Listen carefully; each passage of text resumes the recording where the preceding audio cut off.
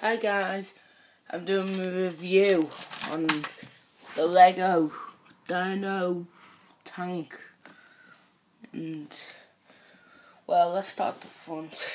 It's got a little driver's area which, if you pull the roof off, you can put a guy in it or not. And this area, and then next to it you've got, put that back up. So,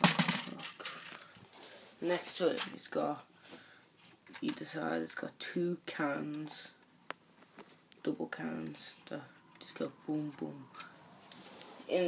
On this, it's got a big clumpy wheel on the other side for like ramming into things. Once it's got spikes that you smash into things. Then now we're gonna look inside the little holding area. As you can see, I've just arranged the men in there, but you can fit anything in there. You could probably put a base in there if you wanted to. Anything really. Put a whole computer system. Now, this is a good feature for it. You can pull this holding area out. I'm gonna do now.